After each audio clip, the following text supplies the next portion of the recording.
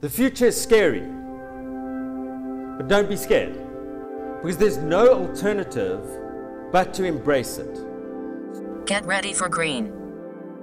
The surface transportation space was really defined 100 years ago when we started driving cars on roads. And for 100 years, we've been applying the same kind of techniques to be able to build more roads and buy more cars, and traffic gets worse, and then we just build more roads and buy more cars. And what technology is able to do is we can really make the world a better place by, for example, getting paramedics to citizens in need. These connected vehicle technologies can also prevent cars from running into things and running into each other, as well as not running into bicycles and pedestrians.